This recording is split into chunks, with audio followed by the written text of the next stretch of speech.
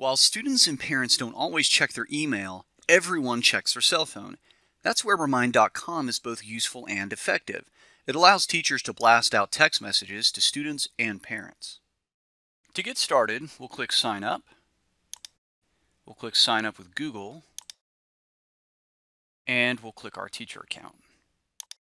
From here, we'll click Create a Class.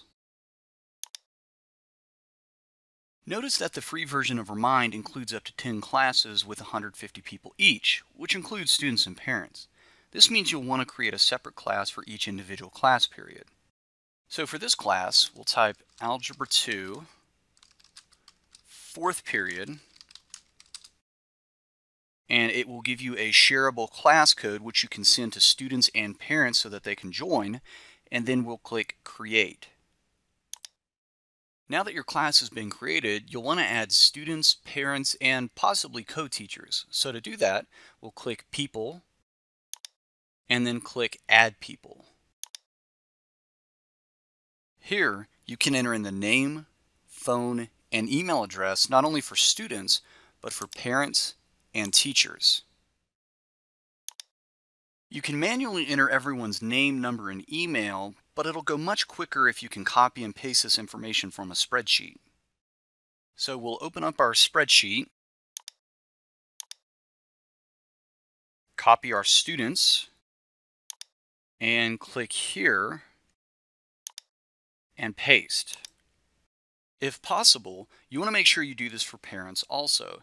For now, we'll just click Add People.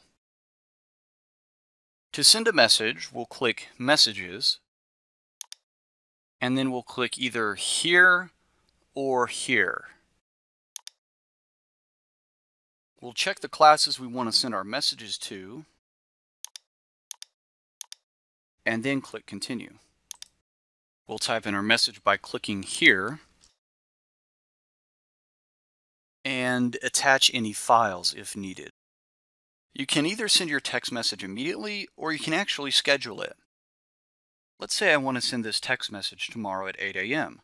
I'll click Schedule, and I'll change the date to tomorrow and the time to 8 a.m.